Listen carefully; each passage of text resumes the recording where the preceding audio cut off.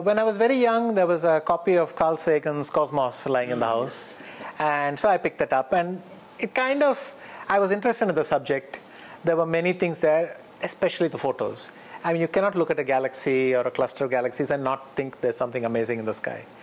The other thing which always fascinated in astronomy is the distances. Yes. So there was this interest for a long time. Then many, many years later when I was in Spain, I'm not even sure, I ordered the book, but maybe it got misdelivered, but an astronomical book came to my house in the post, and there was no return address, there was nothing. So, you know, I took the gift and I read it for a while. And then I thought, let's see what's been happening recently. And since we had already had, the browser was already like 7 years old when this happened, so I realized there were many, many people posting very interesting material about astronomy online. You could go, you could read fascinating explanations of every question you ever had. And so very early stages, but nonetheless, beautiful stuff. And so it rekindled my... And where I was living in Spain, it was a very small village. 5,000 people at its peak, or 6,000 people at its peak. So we had clear skies. And so I started looking up, bought an old binoculars, looked up, and found lots of interesting objects. Then my wife saw that, and she brought me a very nice pair of binoculars as a gift for my birthday one year. And with that, I could then, I started seeing all the planets, and I saw the moons of Jupiter, this, that. I wasn't taking photos.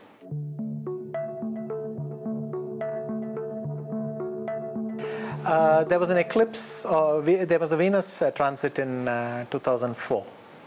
I remember some friend mailed me some Kevlar glasses so that I could look straight into the telescope. So I had the telescope pointed at the sun, paper in the front. Sorry, the paper here, and then you're looking at it and all that. Beautiful. And then I connected with a person called Christian Sasser. He's a photographer. If it's a hobby, it's a very, very big hobby of his. But he's also a chess player, and that was the connection.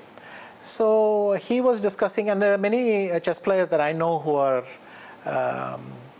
passionate astrophotographers. So many of them would sit around with their tripods, and they would put their telescopes, and they had software to keep it tracking a star or align with this, align with that, how much time. It sounded too difficult for me, and I enjoyed their output, but I didn't get it. End of the story. So then Christian Sasser and his friends, they started a company called iTelescope. They had 3 telescopes. One was in New Mexico, one was in Australia, and the third one, South Africa. I think, yes, South Africa. And maybe they had a 4th one as well in Chile because of the skies and so on. But the beauty of this arrangement is that you have something, any time in the day you want to take a photo, it's night somewhere. Yeah. So you could log on, and it's still quite challenging. You can become a user, and then you just take a telescope, you select the object in the sky. So you go to the telescope, and then that part of the sky at night, what are the objects on offer. So there's a list, literally a drop-down list. You click the one you want to think. You book how many minutes you want it pointing at that. And there are different telescopes with different features. So you book the telescope, you look at it, and then you just go to sleep. It's literally automatic. But I can also take a telescope and say, in New Mexico tonight, in 8 hours, take a 1 hour exposure of this one. I program it, click enter, and I go to sleep. I mean, wow. It literally works that way. Yeah.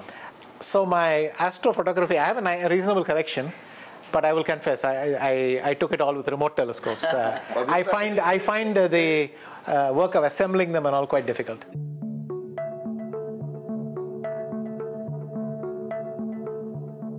There's a web page which tells you at every moment where it is. Oh. So I think if you search for it and you just put the coordinates, then there are pages that simply track these objects in the sky. So you can tell, but no, it's not even remotely visible. Of course, with the sophisticated thing, at least that's how they spotted it in the first place. But basically, it's an asteroid, minor object, minor planet, whatever it's called, in the asteroid belt, and it's pretty cold. It's what, minus 208, 20 or 30. It's something. And this was just a friend. There was a chess player who was working in NASA, and he was a fan of my games. And so one of these planets came up, and he suggested my name. And then, you know, I think once a year or something, the committee meets and approves all these things. Wow. And so, Wow. so I got a planet named after me. So that was very nice. I mean, the Sombrero Galaxy, it's a beautiful object itself, but I have a nice photo of that. Galaxies are probably the prettiest. I enjoyed seeing Jupiter and Saturn in my binoculars, but of course, a long exposure of a galaxy gives you colors and shapes that are amazing. Even all sorts of nebulae I have.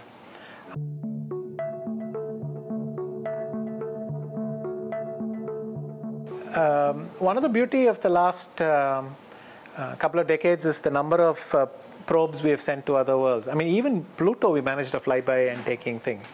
And so the moon has been extensively researched, of course. It's not going to be a surprise. But still, we are sending in sophisticated equipment to find new information, and that's always going to be fascinating. It's surprising how many of these worlds we had an image based on what we could see, which is like one degree out of 360. And now we're finding out that they're also very diverse.